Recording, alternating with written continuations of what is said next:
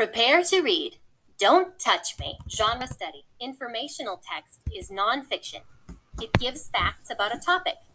As you read Don't Touch Me, look for captions with photos, details and facts about a topic, how visuals and words help you understand the text. Set a purpose. Read to find out the most important ideas in each part.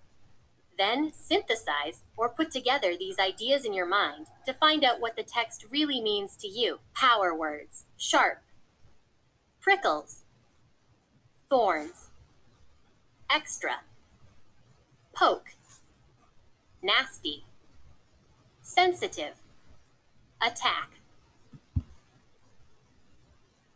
Sharp. If something is sharp, it has an edge that can cut you. This scissors were very sharp. Prickles. Prickles are small points that stick out. The plant was covered with prickles.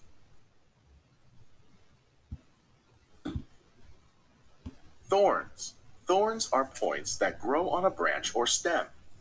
This plant has many thorns. Extra. An extra amount of something is more than usual. I took an extra glass of juice for my friend. Poke. If something jabs into you suddenly, it is said to poke you. Be careful not to poke yourself with the nails. Nasty. When something is nasty, it is very unpleasant. I have a nasty scrape on my knee, but I will be ready to play by this weekend. Sensitive. If something is sensitive, it is quick to respond to something else. Some people are sensitive to the cold. Attack. If you attack something, you try to hurt or damage it. The cat tried to attack a mouse.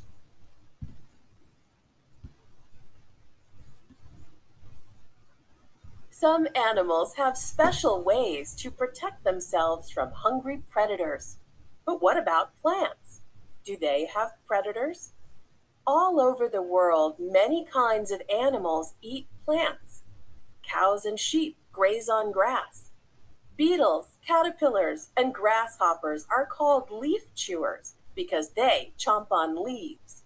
People eat plants too. To protect themselves from these hungry plant eaters, some plants have developed special ways to protect themselves. Don't Touch Me by Elizabeth Preston. Plants can't run away from hungry animals, so some of them fight back. They have defenses to keep creatures from eating them. These plants can scratch you or stab you. Some of them can make you sick. Others make you itch like crazy. Don't get too close or you'll be sorry. Do you have a rose bush in your yard? Then you know these pretty flowers are better for sniffing than touching. Roses have sharp prickles on their stems. Some other plants, like the hawthorn, have woody thorns. And beautiful holly leaves have very sharp points. Holly leaves and berries have extra protection. They're poisonous. Ow.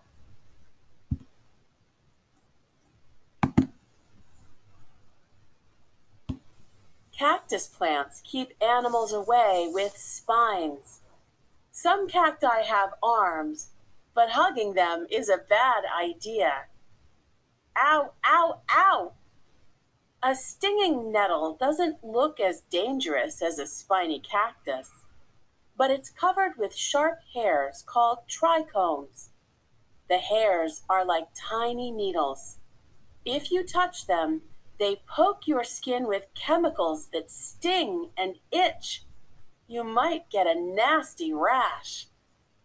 Youch! Poison ivy leaves have oils that can make you itchy. If your soccer ball rolls into a patch of poison ivy during a game, you might be scratching later. Poison oak and poison sumac are related plants that make the same oils. You can watch out for poison ivy by remembering the rhyme. Leaves of 3, let it be. Itch. Shy plants. The sensitive or touch-me-not plant doesn't stab you, poison you, or make you itch. If you touch it, the plant quickly folds up its leaves.